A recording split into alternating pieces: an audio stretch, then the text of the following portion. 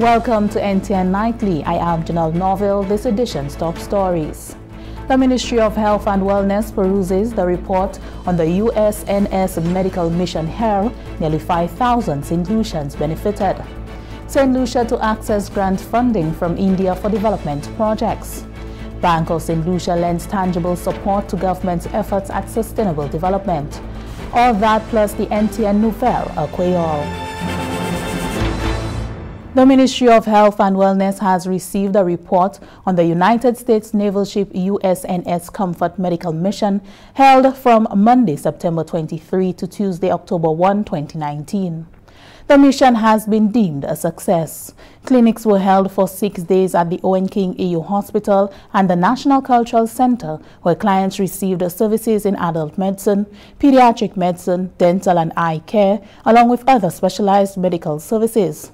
A total of 79 St. Lucians received surgical procedures aboard the USNS Comfort. In addition, 48 clients received echocardiograms.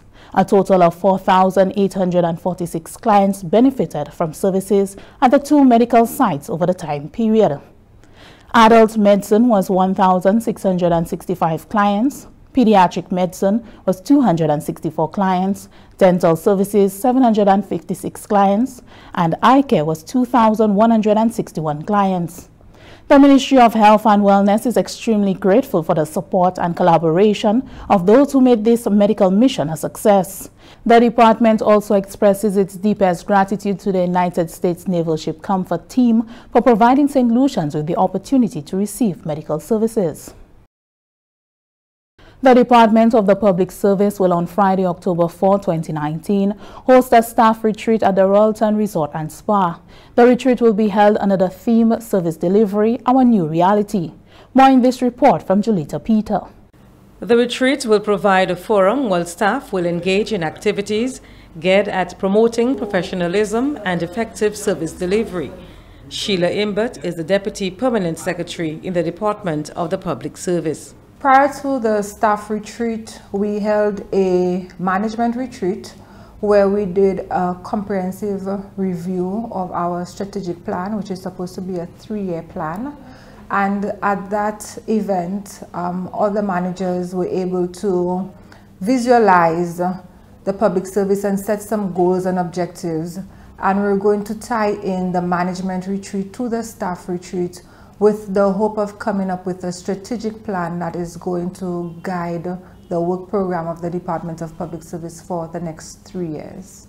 Meantime, over the past few months, staff throughout the public service has benefited from a number of self-development and professional exercises facilitated by the Public Service Training Institute and the Department of the Public Service Employee Assistance Program. The more recent one being a 3-day supervisory skills training.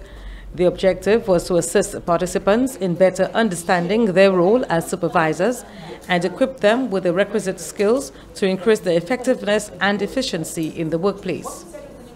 In order to facilitate the staff retreat, the Department of the Public Service will be closed on Friday, October 4th. Services at the department resume on Tuesday, October 8th, 2019. From the Communications Unit of the Department of the Public Service, Julita Peter reporting. St. Lucia, along with CARICOM member states, will soon be able to draw down on grant funding from India for development projects. A line of credit valued at $150 million for climate resilience has also been allocated. CARICOM and India came to the agreements at an historic meeting on the sidelines of the just concluded United Nations General Assembly. Tusan King English Francis of CARICOM News Time reports. India's Prime Minister Narendra Modi reaffirmed his country's commitment to development in the region when he engaged CARICOM heads of government in the first India-CARICOM summit. The summit took place on the 25th of September in the margins of the United Nations General Assembly in New York. Prime Minister Modi spoke of plans to develop a regional center for excellence in information technology in Georgetown, Guyana, and a regional vocational training center in Belize. He also reaffirmed India's commitment to enhancing human resource capacity in the region through specialized training. The meeting agreed that the CARICOM India Joint Commission will continue to develop and implement concrete plans to further advance trade and facilitate diversification in the region. CARICOM Chairman, Prime Minister Alan Chastanet of St. Lucia, noted CARICOM's appreciation for India's continued partnership and cooperation with the community. On behalf of all my colleagues, when I say that the most important question to ask is how come it took us so long to get together, given our cultural ties, our historical ties, and clearly, as you've outlined, many of the common issues that we have to confront on a global and geopolitical basis. So I am looking forward to a very meaningful discussion on, one, the opportunity that India can offer to us in the CARICOM, two, the opportunities that the CARICOM can offer India, and three, to talk about some very critical geopolitical issues that hopefully we can find common ground. That report by Tucson King English Francis. Hands Across the Sea, a non-profit organization dedicated to raising the literacy levels of children in the Eastern Caribbean, has partnered yet again with the Ministry of Education, Innovation, Gender Relations and Sustainable Development in enhancing the teaching and learning experience in schools island-wide. The aim of the workshop is to train teachers as to the proper use of the Literacy Resource Guide. Chief Education Officer in the Department of Education, Innovation and Gender Relations, Fiona Meyer, indicated that St. Lucia cannot have a literate population without the incorporation of reading. She urged the participants to take advantage of the workshop so as to impact the students that they come in contact with on a daily basis. I'm really glad that they've been able to facilitate such a workshop for our teachers, bringing our literacy coordinators, bringing our special needs units, and you, the classroom teachers, who can make or break. And particularly our infant teachers who have them so young that your impact lasts a lifetime. So I do not want us to underestimate literacy, the importance of an individual being able to read, and how that can impact that person's life, their family, their community, and by extension, our country, St. Lucia. Literacy Link for Hands Across the Sea, Clara Paul, indicated that St. Lucia's resources are limited. She noted that the number of bookstores on island have dwindled and the Central Library struggles not only to stay afloat, but to obtain material interesting enough to gravitate students to it. Additionally, teachers have indicated that they are not versed on the protocol when taking students to the library. It is for this reason that the workshop will focus on the Teacher Resource Guide. Hands Across the Sea has come to our rescue over the past 11 years. They're into their 12th year this year. And among the programs that they continue to provide the islands, that's the 6 islands of the OECS, are creating, rejuvenating, sustaining lending libraries, training our student librarians, developing manuals and teacher resource guides to support the work of literacy and education. We all know that libraries support the work of a school library, supports the work of literacy and education. It helps children to develop good reading habits, and so Hands Across the Sea has complemented the work of the child-friendly schools and the OECS Early Learners Program. District 4 Education Officer in the Department of Education, Innovation and Gender Relations, Marie George Ale, expressed gratitude to the Hands Across the Sea for the initiative. This is truly an investment in the human resource of St. Lucia, and we will therefore make maximum use of the books and the training. I wish to extend sincere thanks to Mrs. Clara Paul and her new associate, Mrs. Sheila Serville, for executing their duties in a professional manner and of a very high standard. Your passion for improving the literacy schools in school, along with the ELP team, have impacted our schools more and more, and we are now seeing improvements in student performance. Hands Across the Sea seeks to transform the child literacy landscape in the Eastern Caribbean, and every year it sends thousands of new books, over 464,000 since it started in 2007, to various educational institutions. For the Government Information Service, I am Janelle Norville. In more education-related news, the Labehi Early Childhood Center this week was relocated to the Bexor Primary School as the Ministry of Education addresses structural issues at the center. Anicia Antoine reports. The Labehi Early Childhood Center has been relocated to the Bexor Primary School. Due to the structural integrity of the building being compromised, the school's operations needed to be moved. Fiona Meyer, Chief Education Officer at the Ministry of Education, expressed gratitude to the Early Childhood Unit for safeguarding the success of the transition. Today, we were able to welcome beautiful children into the Bexor Primary School that has agreed to host them, embrace them as members of the community. And so the team is here. We've got our education officer here as well as our district education officer here to welcome the parents and the students as well, to ensure that whatever happens moving forward is really about the well-being of every one of our little ones entrusted into our care. The Bexor Primary School initially welcomed 14 students from the Labehi Early Childhood Center.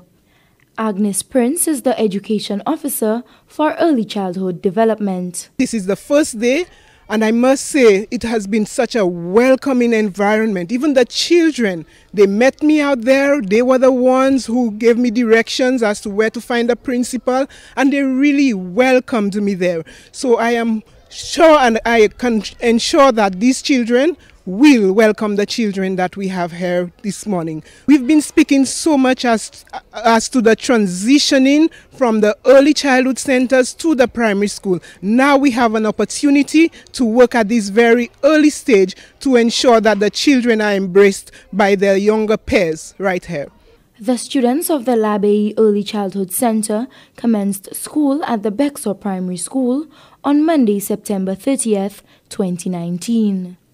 From the Government Information Service, I am Anicia Antoine reporting. This is NTN Nightly. We'll be right back. Everyone is at risk for getting a foodborne illness.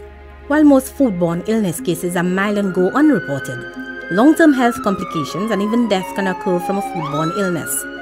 Foodborne illnesses are caused by contamination of food at any stage of preparation. If you are a food handler involved in home-based food production, meat, fish, chicken, or a bake shop, as a food vendor, how you prepare food can put your customers at risk. Do you know the risks and how to avoid them? The St. Lucia Bureau of Standards can help you. For more information, contact the St. Lucia Bureau of Standards at 456-0546 or email slbs@candw.lc or visit the website at www.slbs.org.lc. St. Lucia Bureau of Standards, making quality and standards our way of life. Welcome back. Bank of St. Lucia, BOSL, has lent tangible support to government's efforts at sustainable development. BOSL teamed up with the St. Joseph's Convent to sensitize students on the importance of creating a sustainable environment for future generations. For the students of the St. Joseph's Convent, it was a Friday morning assembly with a difference. A team of Bank of St. Lucia representatives and past students were not just visibly present to make a donation, but had also taken over the format and agenda for the entire assembly. According to the bank's corporate communications officer, Annalisa Edmonds-Auguste, the bank heard of the school's effort to meet some of the United Nations Sustainable Development Goals and decided to lend a helping hand. It's very important to us at Bank of St. Lucia to continue to do what we can to preserve our natural environment. We've had a number of programs that we have supported, like the Joakali pop-up shops, and we actually had our Greedy for Green campaign a few years ago, which we're hoping to revamp in 2020. So doing something like this really fits in with our corporate social responsibility program, and we're very, very happy to have presented Sister Rafina and the girls at SJC with the cups today. BOSL donated hundreds of reusable plastic cups branded with the school's logo and in the school's distinct house colors. According to the principal, the initiative to ban the use of all plastic and styrofoam products at the beginning of the new school year falls under goal number 12 of the United Nations Sustainable Development Goals, which is responsible consumption and production. From last term, we started with the project of the garden, the environmental aspect of it, where different clubs will be responsible for caring for that space so that they make it their own without litter. And we also looked at the reusable cups and plates, and we wanted to start with the cups, take it a step at a time. And Bank of St. Lucia heard of our initiative and they came on board with it by presenting the cups to the students. This, we think, is a great initiative on their part, and they are our past students, so it warms our hearts to know that they are coming back to assist us in this venture. I love the colors, and I think that it would be great for the girls since they have a lot of house spirits. BOSL continues to show its commitment to the development of education and the sustainability of the environment by supporting initiatives like these, especially those which target and involve the youth. From the Government Information Service, I am Anicia Antoine reporting. Stay with NTN Nightly. Up next, Primus Hutchinson is here with the NTN Nouvelle à Creole. La main propre, c'est chemin bonne santé. Il est absolument nécessaire pour laver la main si vous voulez une bonne santé. Quand même, si vous n'avez pas glossitaine, ou ça fait ces bagages là. Écoutez, lavez la main souvent et puis l'eau nette avec savon, après condition qui a 6 mains vermine. Par exemple, on pour laver la main après vous changer d'arrière-part, servir très vite, occuper les gens qui sont blessés et bien malades, après vous occuper les animaux et après vous entamer les ordis. Et si vous n'avez pas l'eau, vous savez, ça y est, hand sanitizer et bien alcool pour 30 secondes. Lavez les mains souvent. Ça, c'est une manière pour empêcher maladie. Si vous voulez plus d'informations, priez Bureau Information Santé à numéro 468 5349. Welcome back. We join Primus Hutchinson for the NTN Nouvelle à Creole. Monsieur, Madame, département qui a une responsabilité pour information en gouvernement St. Lucie, GIS, à ce même télévision nationale pays à NTN, Caposato Nouvelle à Creole. Présentant Primus Hutchinson. Les travailleurs du département des affaires services météorologie a continué à trouver bénéfice au projet de réduction des désastres en pays. Ça, c'est DVRP. Ce officier, ça là, j'ai trouvé étonnement à cette liste même, et aussi régionalement, en Institut des affaires météorologie Caribla en pays Barbade. Étonnement qu'il ait placé ce officier ça là à une meilleure position pour fournir information à sa situation temps, et situation cyclone, et l'eau pour les citoyens de cette liste. Toute effort ça là, c'est pour aider les pays à préparer plus meilleur s'il y a un désastre naturel. Si vous ça là, quand ils suivent ces événements ça là, mais si vous suivez événements, quand apprendre divers sujets concernant qui ne peut faire et puis mauvais temps et problème de l'eau, c'est officiel à trouver un diplôme après études qui a aidé pour capacité ressources services météorologie en cette liste.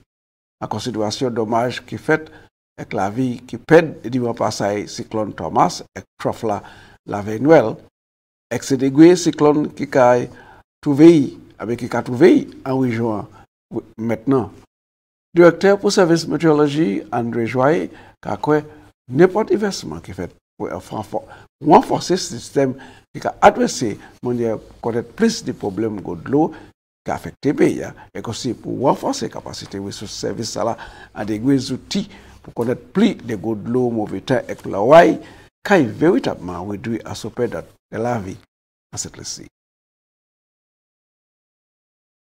Le ministère des Éducation et Développement Sustainable a fait un grand succès pour établir un programme de meilleure protection pour l'école pays. C'est parce qu'il y a un groupe les étudiants en grade sec j'ai trouvé sélecté comme officier pour guider meilleure protection pour l'école. Ces étudiants sortis à l'école première Methodist Gordon et Walcott Memorial commencé étonnement ça là 10 ans qui passaient. Ils apprennent manière pour prendre précaution des faits ni l'esprit présent pour pièces situation qui peut l'occasionner menace de santé à l'école là. Aussi manière pour procurer aide si yon blessé, avait trouvé blessé, avait perdre conscience. Mode de traitement ça là, c'est yon qui a trouvé un programme l'école qui une initiative contre manière pour ménager ressources des désastres en secteur éducation pays. Coordinateur pour programme ça là à l'école Methodist là, Princess Codra, dit que ces étudiants te trouvé étonnement pour 10 ans et pour 2 ans et comme yo qui en garde 6 qui quitter l'école tout de suite plan en place pour étonner un lot set pour prendre responsabilité ça là c'est étudiant ça là qui servi étonnement pour prendre précaution à ce chemin en caille et aussi à commune même officier d'éducation Martha Foster félicite l'école méthodiste pour l'initiative ça là c'est Banque pour développement en Caraïbes là qui finance le programme là. Département santé très concerné des rapports de plusieurs monde qui ont fait puis vomissement et relâchement en ces semaines qui passent. C'est un vermine qui a une cause l'inflammation en fruits mol monde ça a l'occasion un mauvais malboudin avec la fièvre et qui on peut trouver si fait contact et puis yon monde qui j'ai affecté et bien manière avec manger qui contaminé mais il a plus affecté les enfants et les plus grands citoyens. Le ministère a conseillé public là pour toujours laver la main avec savon, particulièrement après faire brison, et bien vomi. Toujours laver les légumes et fruits avant de manger. Laver tout ça au cas savez bien comme il faut. Yo commande aussi ou pas aller travailler et bien l'école sur ni relâchement ça là et bien qu'a vomi pour juste 48 heures de temps après trouver soulagement. Le département a fait tout ça qui peut pour corriger la situation. Yo a conseillé tout le monde pour toute qualité de précaution qui est nécessaire. Visiter Health Center si la situation ça va venir plus mauvaise. C'est comme ça nous pour nouvelle aujourd'hui. Je remercie autant pour regarder, pour avoir une invitation. Je n'ai plus moi considérer conserver la vie. Je vais présenter l'autre nouvelle à Créole. Après ça, je vais présenter au général. Merci, Appeal Primus. Here's a look at what's happening to us weather-wise. Partly cloudy skies becoming cloudy at times with some scattered showers and possibly isolated thunderstorms. A tropical wave is expected to bring cloudy conditions, showers and isolated thunderstorms over the islands during the forecast period. Another tropical wave located over the central tropical Atlantic is moving westward near 15 miles per hour or 24 kilometers per hour. Tides for Castries Harbour low at 12:16 p.m., high at 6:47 p.m. Tides for Viewfort Bay low at 1:43 p.m., high at 7:54 p.m. Seas are slight to moderate with waves 3 to 6 feet or 0.9 to 1.8 meters. The sun will rise Friday at 5:53 a.m. That brings us to the end of NTN Nightly. Join us next time at 7 p.m. with a repeat at 7 a.m. You can also catch up with us anytime on the St. Lucia Government Facebook page or YouTube channel. I am Janelle Norville.